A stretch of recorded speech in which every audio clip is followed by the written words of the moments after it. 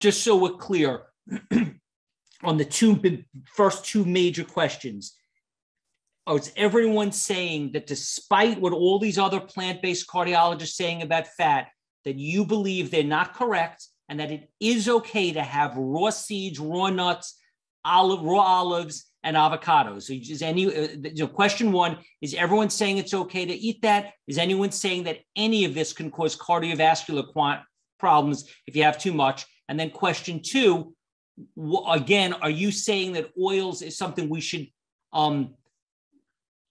try to avoid, try to add? It's neutral. So just clearly focus on those two things for a second so we could all try to put this to rest. Just simply because I am saying that because we've done that. You know, people who are lacking essential fats end up with problems. And if you want data, there's volumes of data on that. And I know that many of the cardiovascularly inclined doctors rightfully are concerned about what happens with exceptional fat in the interior part of the vein, which creates an inflammatory condition. But remember, this is not in a vacuum. And I completely concur with what you just said a minute ago. You know, if you're not realizing that longevity in health starts with the mind, this whole conversation is fraudulent then. And so let's go to that stage. And I have gentlemen mostly who have matured and worked in the field of healthcare in most of our cases for 40, 50 years. And as a nutritional guy, I would like to tell you, if you change a diet, everyone gets well, but I did that with people who died, even if they ate healthy food, because they had a negative attitude and nobody helped them and nobody worked with them. Everyone here gets psychotherapy. Do I think stimulation, by the way, is important? We're the first institute in history that has an energy medicine department. I just brought new equipment in 2 weeks ago. That is incredibly helpful. Do I think stem cells? We've been working with stem cell doctors here for 25 years. With very severe cases, we actually send them with cancer. And for people with joint problems, we send them to a different doctor who used to work with the NFL. Do we think exercise is important? You have an option here to either go to the gym, which is open 20 hours a day, or go to one of our 10 classes a day, 7 days a week here. We encourage this. And it's unfortunate when we talk about diet, everyone thinks if I just change my food, I'm going to get better. It just doesn't work that easy. Thank you.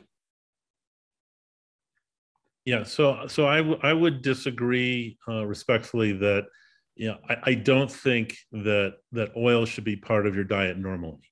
Now, I understand if you check your omega-3 levels, your DHA and EPA, and they're low, sure, maybe you need to supplement those.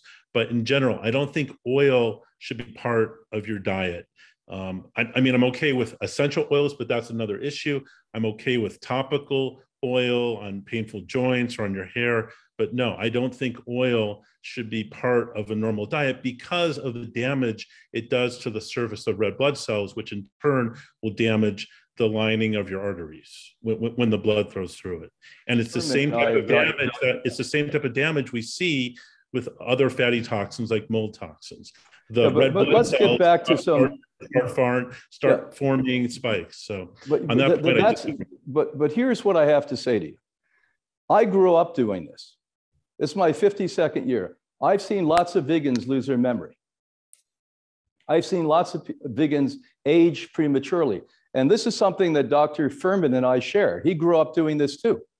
So I don't know what you can do. I just would prefer that you stay open-minded. I know Dr. Esselstyn has had a major influence. And I love Dr. Esselstyn. We've been on lecture tours to Europe together. But he come through the window of cardiovascular health. And I'm coming through the window of some of our guests have been coming here for longer than I've been the director. And I've watched these people. Now they're 90 years old, 105 years old. And I've watched these people. And if they're not taking B12 supplements that are proper, and if they're not taking enough essential fats in their diet, they all end up losing memory. Right. No question. That's not what I'm saying. What I'm saying, though, is you don't want to use fat ad litem. I mean, I'm okay with an ounce here, an ounce there throughout the day. But if you're eating avocados, nuts, and seeds unlimited, I see too much patients. He said it's unlimited. Nobody said that. And the other thing I'm saying is you don't get DHA from all of those at high levels. So I strongly advise people take an algae-based supplement, because that's where I can be assured a person's not going to have the neuron dysfunction that happens from pathways shutting down because of a lack of DHA.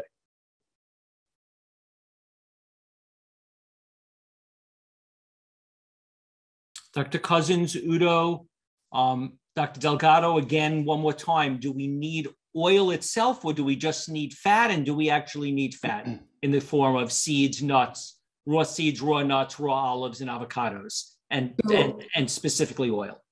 Going back to the idea that we're unique beings and we aren't a bunch of cows, and we have different physiologies. That's one level. Second is the mental state. And there has been research where people go back, they're 30 years out of high school, and they go back and they play the high school music and they do this and, a high school mindset, and they decrease in their age in 1 week, up to about 10 years. So the mental state is very important. But I want to get back to your question. So I'm a person who can't eat a lot of fat. Okay, it doesn't work for me. I can have a half an avocado, and that works really well. And I have a certain amount of nuts and seeds that works really well. But if I have too much, then it doesn't work well. And that's too much protein. Nuts and seeds is the main source of protein. So we got to get the fact that we're unique individuals in this discussion. Now, free oil is different than oil that's in food. And I think that's a little bit of the confusion here, I think. So I don't really recommend free oil, but I do recommend some people taking a half to a full avocado and a certain amount of nuts and seeds. I don't need a lot personally, because I'm what we call fast, slow oxidizer. They need a little bit more carbohydrate, which my carbohydrate comes from salads, okay? And then, of course, you have spinach. It's 49% protein. Of course, you have to eat a bushel of that, but that's a different issue there, okay? But the point I'm making is I don't do so well with a lot of fat, a lot of protein, so I have a lower amount of that, and I end up having more of the natural carbohydrate, like with vegetables, and a touch of, it's like citrus fruit, a little bit. So that's the point I'm making. I'm not talking about free oils. That's a different issue. I don't really recommend much of that in the big picture. But foods that have oil, different thing. According to your constitution, according to chromosome 19, we are unique individuals. So I think that's part of what confuses the argument. You get something that works. That's, I'm going to just say something like Brian said. We know that people who do not get enough fat, their minds don't work as well. And I also use DHA as a key supplement for building the brain function and maintaining cognition. I also see if your cholesterol gets too low, you actually have a drop in cognition abilities and memory abilities. So there's a few pieces here that we have to understand. So to me, a cholesterol less than 150 isn't very safe because of all kinds of other things that go on. So that's another perspective. So Brian and Udo, are you guys saying that we should specifically eat oil, or are you saying we should make sure to get fat from seeds, nuts, avocados, and raw olives? Or are you saying no, specifically for your health, you want chia, flax, hemp, olive oil? Are you saying that we should try to get that in our diet? Or are you saying as long as you get it from seeds, nuts, raw olives, and avocados, it's okay? I'm trying to go last so that I know what kind of a weight I'm going to have to lift out of the water here. because I use both oils in seeds and oils separate from seeds. But there's a whole other issue that's being completely forgotten in this conversation so far.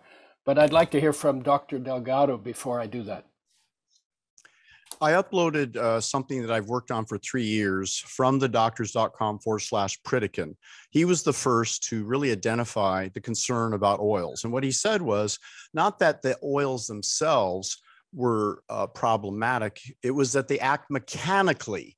They simply, according to Dr. Meyer Friedman, type A, type B personality cardiologist, stated that the oils literally coat the blood cells. And when they come to the capillary beds, which I've seen this tens of thousands of times, the red blood cells are 9 microns, the capillaries are 7 microns. So the red cells have to bend backwards and squeeze through to exchange oxygen and carbon dioxide.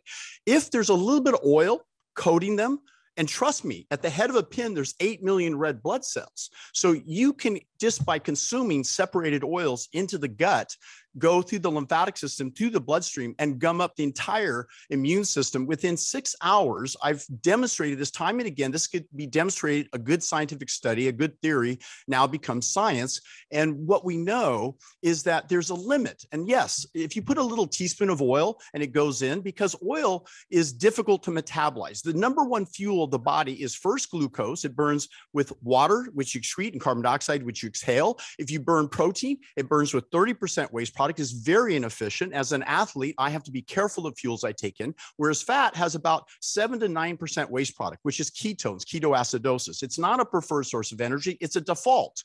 So if you're going to fuel the body, world-class athletes like Dorian Yates, like Lee Haney, particularly 8-time Mr.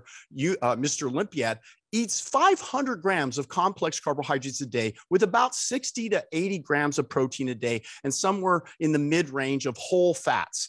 I eat whole fats, but I will use oils because Bernardo Lopello lived beyond that lofty age, because there's right now, I'm told, about only 4 people in the world past 111. So millions of people can reach past 100, but he would rub oil all over his skin, olive oil. I use various oils rubbed on my skin at night to reduce wrinkles and help the layers of the skin. It doesn't absorb much into the general circulation of lymphatics. It just helps the outer layer of the skin, which is, I think, a healthy thing.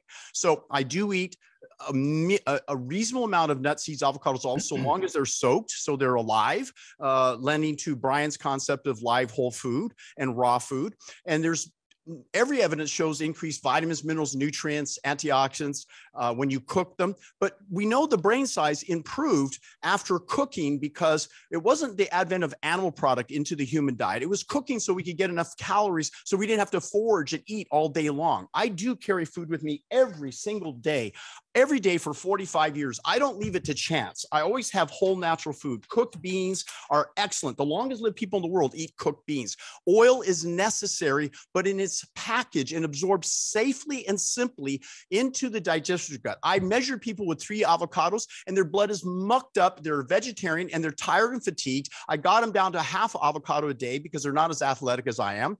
And they basically then thrive. So fatigue is commonly complaining why everyone drinks coffee. I don't need coffee, but they use it because they have so much oil coursing through their bloodstream. Get rid of the excess oils coursing through the blood, just like the excess sugars. Although you can live on a glucose IV, Dr. Felbel did an IV with fat, and within 1 hour, he caused these people to test diabetic because fat desensitizes insulin. Ergo, the excess fat is true, according to the cardiologist and Dr. James Anderson, the world-renowned endocrinologist who first enlightened Pritikin. Pritikin enlightened him, and Michael Greger and all of us. So we know, again, back to whole food is exactly the way we were designed as humans. Oil came about in 1914, a cold press process. It was not normal to be able to extract that amount of oil into the diet. Humans evolved millions of years. You looked at human feces, 10, 20 million years. They ate plant-based foods, not animal foods. And if they did, it was an occasion. So we are able to eat like a cockroach. We're able to eat anything, like McDougall states. But I know they have leaned heavily because they wanted to go fat-free, oil-free. And I talked to Caldwell Esselstyn directly in an interview, and he said, well, listen, if I allow them 3 nuts, they'll take 6 nuts, they'll take 12. No, just tell them, like Joel Fuhrman, tell them exactly how many nuts and seeds and avocados and olives they can eat. Just don't leave it to chance. They do need the fats, but don't go excessive. And that's the key, because the blood is what suffers first, and it stays gummed up with triglycerides. I can prove it 100 times out of 100 times in every one of you. On a clean diet, I could infuse that fat by IV, through your diet, but through your skin, you're safe. If you're eating separated oils, don't do it. Stop. Yeah, sledge blood is not good for you.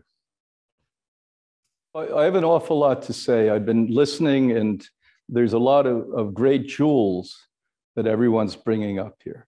Number one, we don't just at random tell people they can eat all the fats and all the nuts and the seeds that they want.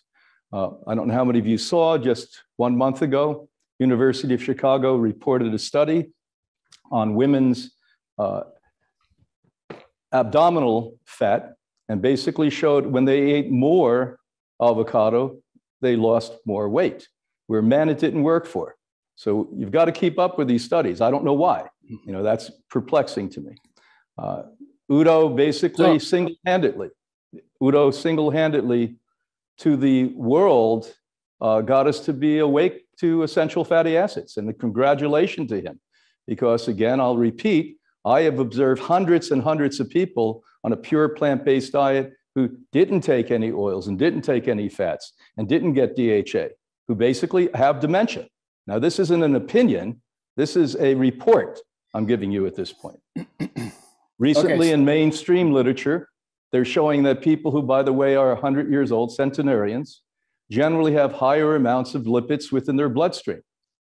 And I have a hypothesis, I don't know how right this is. When you're younger, if this happens to you, you're more prone for cardiovascular and diabetic conditions, but somehow your metabolism slows down when you get in your 70s, 80s, and 90s. And seemingly, when they test 100-year-old people, they generally, almost all of them have high lipid profiles. Now, these are things you should look up. I mean, now, do I think that everything is true, that you may inflame the internal part of the capillary, which is so small, it's microscopic, by eating too much oil? Yeah, yes. And do I think that Dr. Esselstyn and his team of people that surround him and love what he's saying are right when you just had a heart attack or stroke or phlebitis? It's a good thing not to take any oil to get those capillaries moving again and veins. Yeah, but I would rather have everyone take this into account.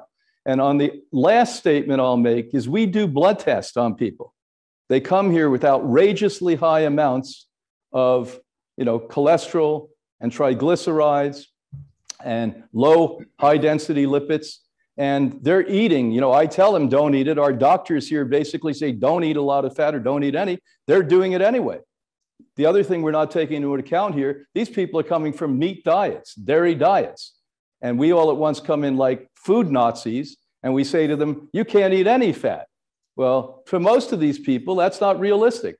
And I've worked personally with 287,000 people, generally for 3 weeks. It's not realistic.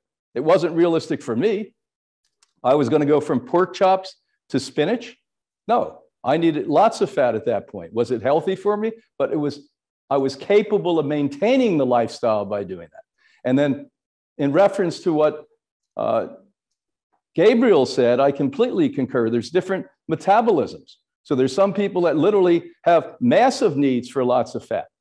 And I don't know the data that you're talking about, Doc, but the fact of the matter is, you say it's the least way we get energy is fat. I'm not sure. There's some cultures, you look at the work of Dr. Howell, going back to the Eskimos, all they eat is fat.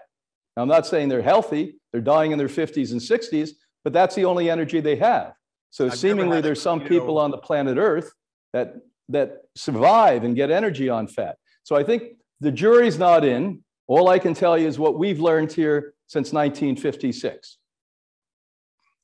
Go ahead and put a comparison study, put the same athletes on a high-fat, oil-based diet, put the same athletes on a high whole complex carbohydrate diets, put the same athletes on a high protein diet. P.O. Astrand, the famous Swedish physiologist, did this. I have the textbook on my shelf, and you will see that without exception, every one of them performed better on a high 500 gram or more complex carbohydrate, low fat, low protein diet, adequate in protein, I might say, not low. I shouldn't even use those words, because we get all the protein we need, as proven by Walter Kempner, 20 to 40 grams of protein a day. They cleared up their kidneys, they cleared up their diabetes, their heart disease, and they lost 147 pounds of fat before after pictures, and they were able to sustain that. I've had people on my program for 20 to 40 years. I've monitored them, including myself, and we do every imaginable test. When a new test comes up, we're looking for cancer markers, omegas, we're checking everything. And if these things, you know, in all respect to Udo, if I see a low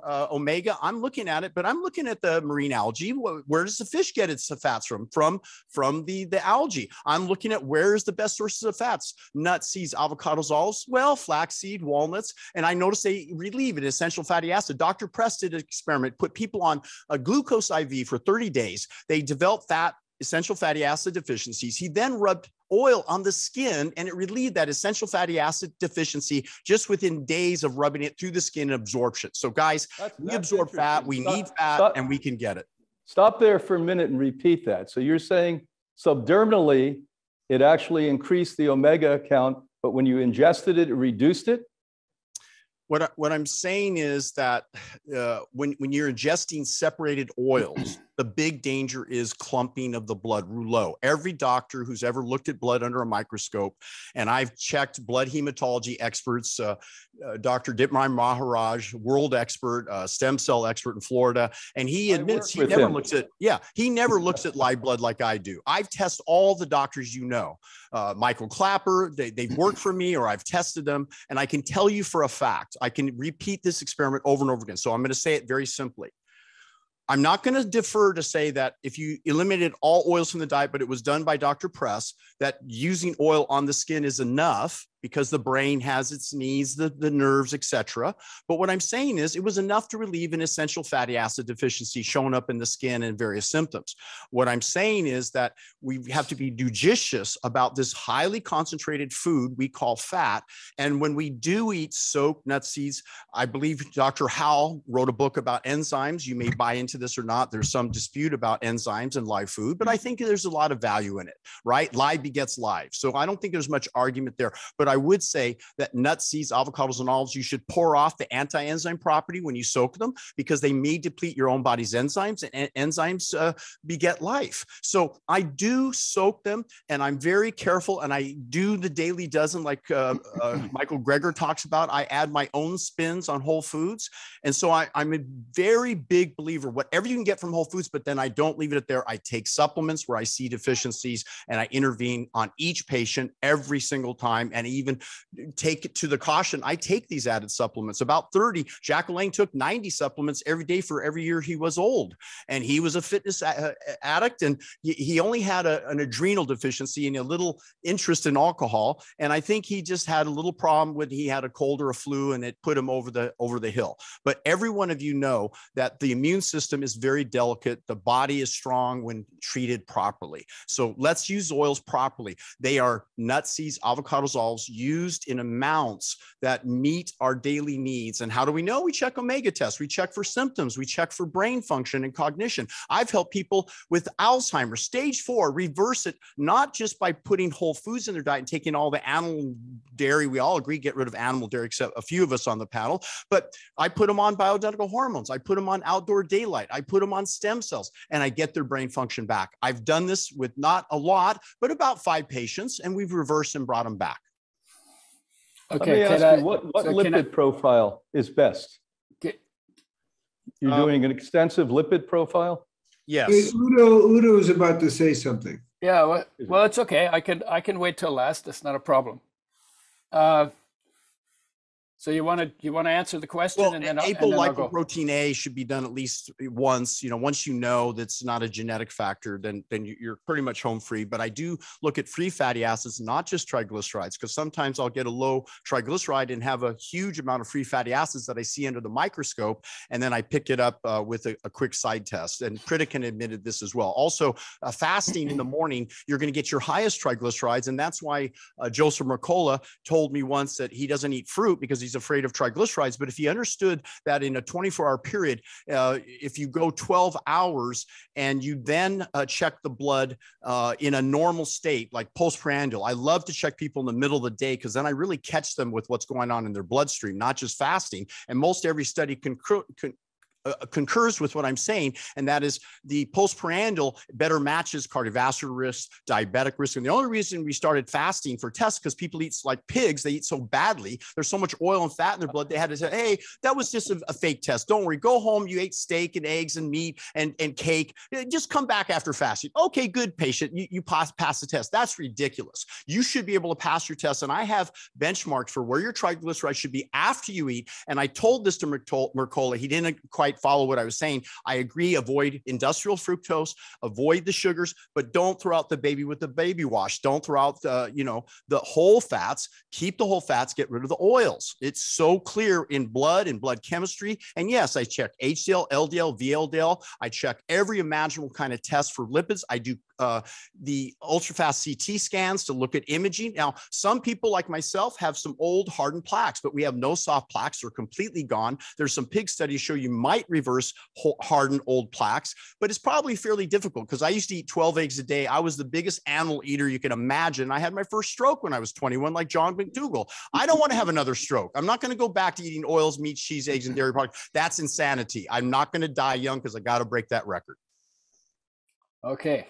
Well, I don't know what's going on my 19th chromosome, but it's a little bit different from what I'm hearing here. The way I got into oils was because it was confusing. I learned about essential fatty acids, omega-6 and omega-3, that your body can't make, but you have to have, so they have to come in from outside. And omega-3 was established as essential the year after I got interested in nutrition because I got poisoned by pesticides. So I was looking at all of this. And the thing that drove me nuts was the research said omega-6 is essential. That's been known since 1929. And then there'd be the next study I would read say omega-6s give you cancer and kill you.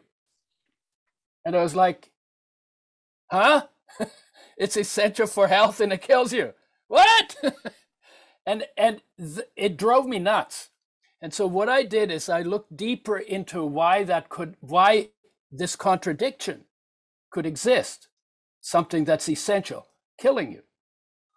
And that's when I discovered the processing done to oils.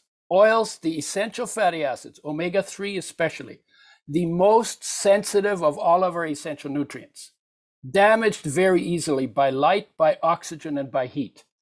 Needs the most care of all of our nutrients, and we throw it in a frying pan and wreck it with light, oxygen, and heat all at the same time. And so the idea that came to me was, well, I can't get healthy on damaged oils. I'll get to that in a second. We should make them with health in mind. And then I developed a method for doing that. Now, why is that? Because the industry, since 1900, when it began, the major industry, not the olive oil industry, because that's a little older, but the oil industry, in order to get a long shelf life on oils, took the oils out of the food they were in and then treated them with sodium hydroxide, which we know as Drano, that we clean out our sink pipes with, right? When they clog up, we burn through it. Very corrosive base. Then they treated with phosphoric acid, a very corrosive acid that is used for cleaning, degreasing windows. Then they treated it with bleaching clays because the color molecules in oils absorb light, and the light then damages the oil because they're sensitive to damage by light.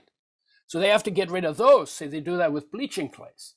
And then the oil is rancid. It's oxidized and smells bad. And in order to clean that up, they have to deodorize it. I used to call it de-stinkerize it, right? Because it stinks, so you have to treat it with and the way you do that is you heat it to frying temperature in order to get rid of the rancid molecules. You're actually boiling them off the oil. You're boiling the oil to get rid of the rancid molecules. And at the end of it, you have a colorless, odorless, tasteless cooking, what do they call them? Salad cooking and culinary oil. And and it's been heated to frying temperature before it went into the plastic bottle, before it went on the shelf, before anybody went and bought it. And almost all of the research on oils is done with those kind of oils. Now, what is the problem with that? Well, the research in lipids, they said, when you treat oil that way, 0.5 to 1% of the molecules are damaged. So 0.5 to 1%. And so I called the Oil Chemist Society. I said, I want to talk to a researcher. They got the guy on the phone. I said, well, when you know this processing does damage to the oil, why do you do that? And he said, well, one of the reasons we do that is because when we treat the oil that way, we can get rid of the half of the pesticides in the oil. I was like, well, I didn't even know there were pesticides in oils, right? So I'm shocked. And of course, I got poisoned by pesticides. So it was a bit of a trigger for me. So I said to him, well, why don't you start with organically grown seeds? Because then you don't have the problem. And there was this long silence at the other end of the phone. And I waited. You know, I can talk, but I wait. I'm a good waiter too. You may have noticed, right?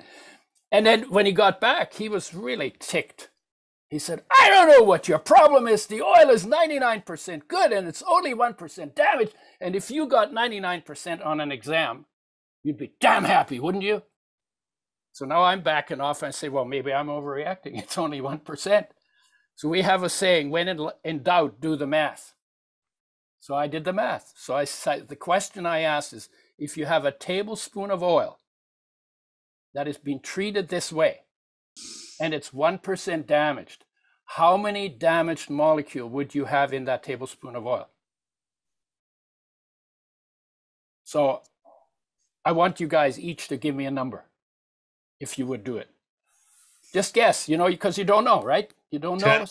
10 to the 22nd, pretty high. Okay.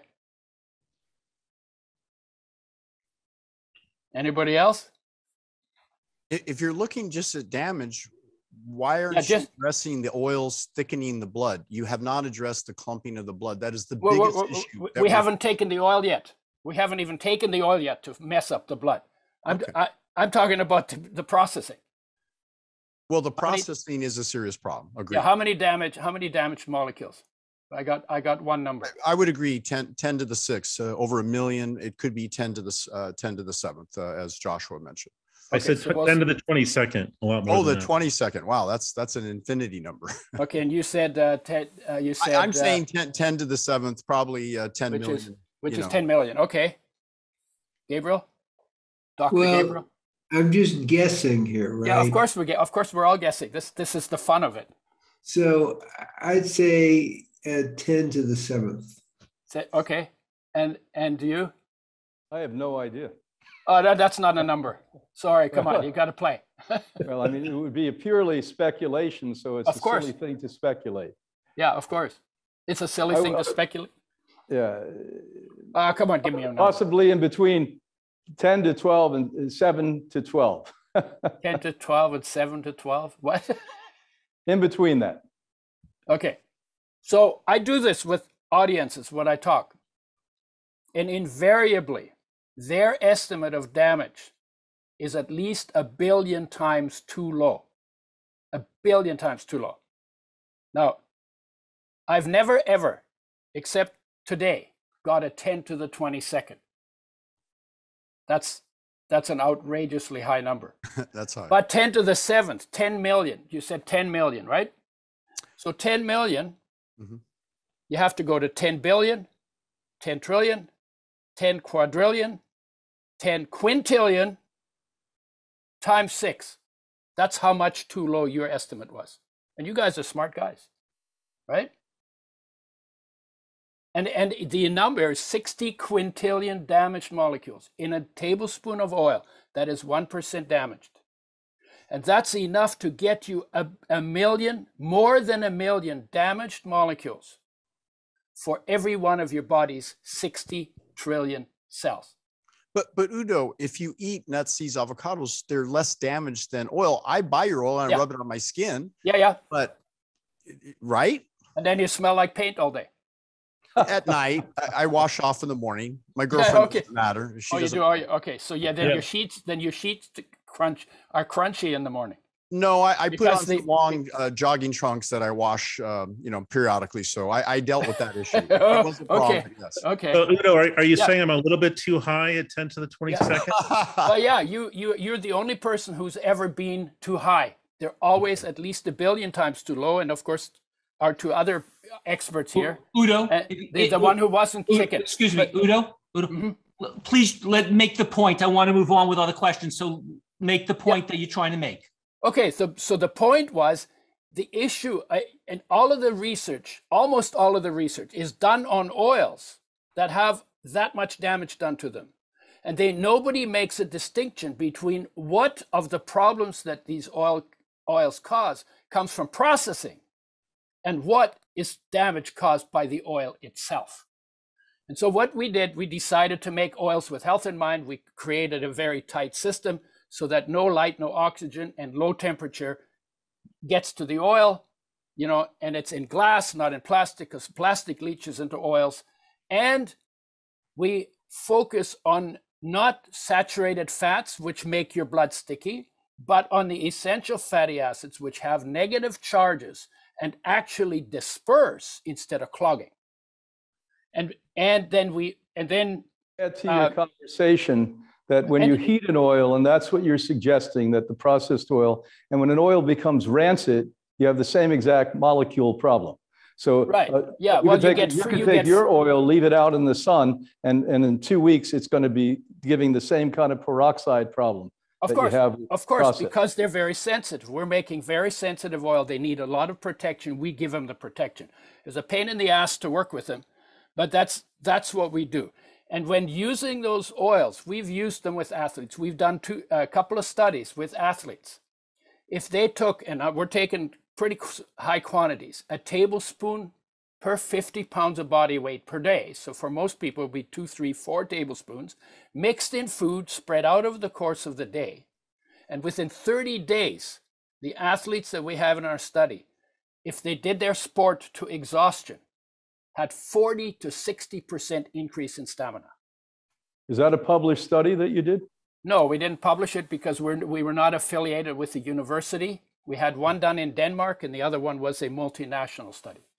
And that's interesting. And then some of our athletes found it so amazing that they actually doubled the intake to 50% of their calories. And they ranted and raved about how fast they recovered, how quickly they healed, how much less pain they had in their joints, how much faster they built up their muscles in their exercise. Let me ask a question to the panel. You made a great point. Yeah. Don't you think an athlete who's a competitive athlete could burn off oil much differently than you and I who sit behind a desk often?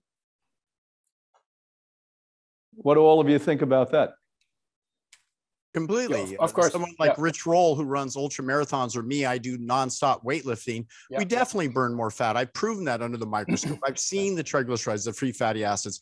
90% of people listening to this show are couch potatoes. Even if they're plant-based, I notice they don't get into exercise. Even my mom makes the excuse. I says, "Oh, son, I know the diet works so well, and I'm going to skip exercise." I said, "No, Mom, we're going to go for a walk in the morning." I just published, by the way, my free fatty acids. That is my omegas, EPA, DPA, literally that I got April 10th, 2022.